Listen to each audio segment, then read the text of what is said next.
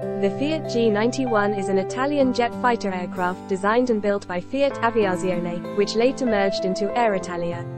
It has its origins in the NATO-organized NBMR-1 competition in 1953, which sought a light fighter bomber to be adopted as standard equipment across the air forces of the various NATO nations.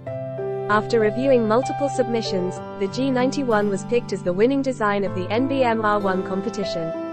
It entered into operational service with the Italian Air Force in 1961, and with the West German Luftwaffe in the following year. Various other nations adopted it, such as the Portuguese Air Force, who made extensive use of the type during the Portuguese colonial war in Angola and Mozambique. The G91 enjoyed a long service life that extended over 35 years.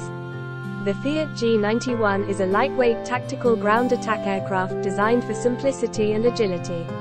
It is a subsonic aircraft, being powered by a single Bristol Siddeley or Fiat turbojet engine. A key function of the aircraft is its short-field capability, having been constructed with a rugged airframe to withstand the demands imposed by high-intensity operations and the use of semi-prepared airstrips.